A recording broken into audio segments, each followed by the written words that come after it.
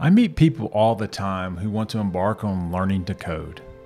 There's a whole industry of colleges, boot camps, self-paced courses, and even free content. If all of this information is available, why do so many start only to fail? Is it because they aren't smart enough, good enough, or lucky enough to break in? Maybe society doesn't want someone like them to break in.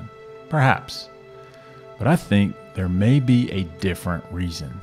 I have seen people from all walks of life start a journey of coding and become wildly successful, and others who fail miserably. Some quit before they even start. Why is that? I think the reason is simple. You need to understand your why. The question we should ask when we undertake a journey is to ask why. Why am I doing this? Why will this new career fix whatever is wrong with my current career? The why is individual for everyone.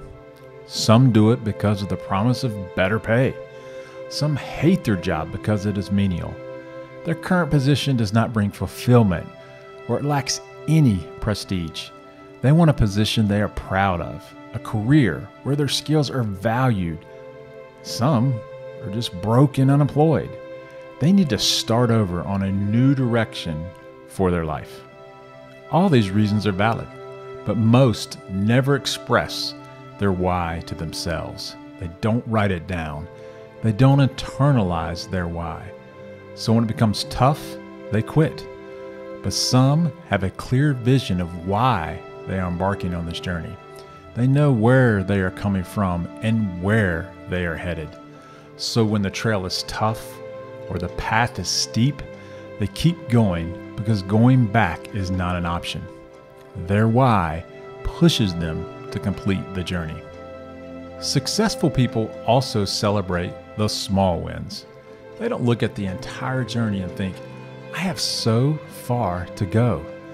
They look at what they have learned today and think, what can I do today that I couldn't yesterday?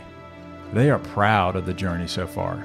Sure, I have more to learn, but look at how far I have come. They share these successes with friends and family, and this encourages them to go further. They tend not to compare themselves to people with more experience than them.